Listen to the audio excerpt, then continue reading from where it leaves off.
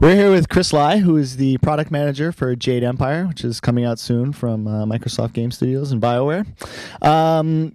It's going to be crunch time, so how's the game coming along? Oh, the game is making a lot. There's a lot of stuff coming together. You know how it is in crunch time. The changes come fast and furious, but we've been doing play tests almost every week. Our usability guys have been really hammering at it, and the results we're getting back are great. Excellent. There's been some question about the combat system in Jade-Empire. Some people seem to think it's turn-based. Other people think it's basically just pounding buttons and things like that. Could you maybe go into the combat system a little bit? Oh, sure, you bet. So when BioWare looked at the combat system for Jade, they realized that they really needed to pick up the pace a little bit, especially with a martial arts RPG. You want to be having fast and furious moves and make them look really elegant. So they moved to a real-time system, but it's definitely not button matching combos, because obviously we want a lot of RPG guys who may not groove on that to really get into the combat. It's more about choosing the right moves, the right style versus the specific foes. For example, with spirits, you cannot use weapons. You have to use either a magical or a physical attack. Knowing when to use the right move, when to block, when to position yourself around an opponent's shield, these are all part of the real-time combat system in Jade. There's also a follower system that you can use, and from what I understand, it's not really like the party system in games like KOTOR or things like that, in that you have a whole party of characters that you bring around with you.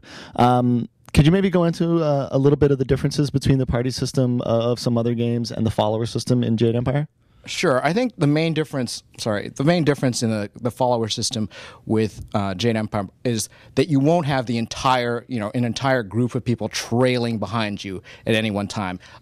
In Jade-Empire, the follower system is limited to one person that you select who will come with you, and they can assume either an active combatant role, or they can assume a more passive support role. And that all depends on how involved you want to follow in your combat. If you feel like you're really tough and you want to stay the hero of the story, you tell your follower to hang back. They can still provide some useful abilities and buffs and things like that, but it is a different type of follower system as compared to other games.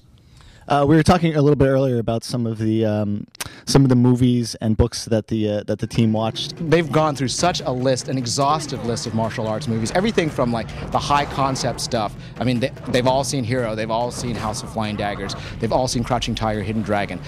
All the way from that to some pretty dated, maybe Bruce Lee, chop socky flicks. They've run it all. I don't want anyone to get the impression that there's a lot of cheese in Jade-Empire, but I will say that at occasional points in the game, if for any martial arts aficionado, you will come across a character which you will recognize from a really esoteric movie, and that's a nod out to you. We've all seen the pictures of Furious Ming and Wu the Lotus Blossom.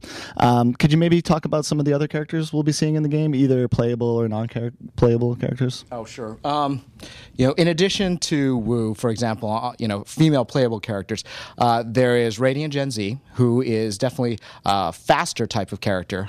She's very agile, moves around a lot, and then also there's Scholar Ling, which she is a more voluptuous playable character, and she, interestingly enough, is very schooled in the mystical arts. So she will be very high in using her chi and mystical attacks.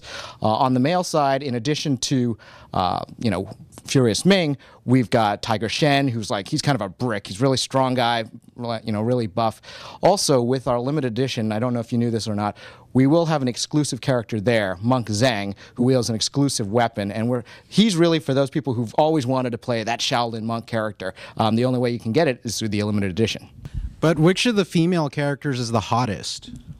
I think that's a very subjective call, right?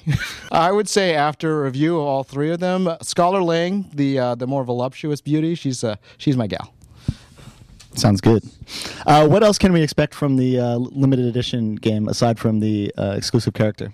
In addition to this exclusive character, for everybody who's always been interested in the making of games, there is a making of video that's going to be included on that.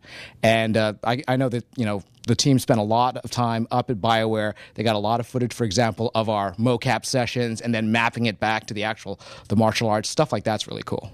Is it going to be separate packaging, similar to the nice Halo 2 limited edition box that came out? Yeah, in fact, we're really excited about the packaging. It's a variant of the Jade Empire standard packaging, except with a foil holographic front. So for anybody who really wants the sexy packaging, that's the one to get. And it's the same price as the regular, so I don't know why you wouldn't get it if you could. Some of the characters have different skills, like one might use magic more, while other will use combat. Can you... when you select your character in the beginning, do you have to choose one of those types of strengths and then stick with it, or can you kind of branch out as you go along?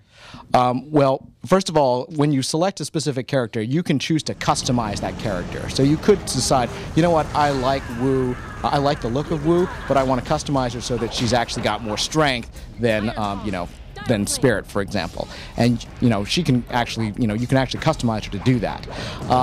And then later on, obviously it's an RPG, so there'll be an opportunity to gain experience points and level up. And as you level up, you can definitely change, your attributes and how your strengths are being assigned to different styles.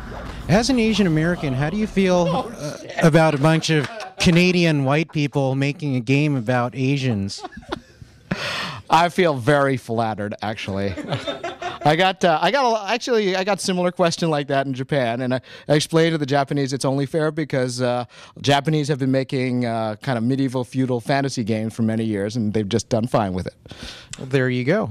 Now you have the Asian American perspective on Jade Empire. When can we expect to see Jade Empire in stores? We will be on shelf, at least in North America, on April 14th. April 14th. Well, be sure to pick it up then. Thank you, Chris.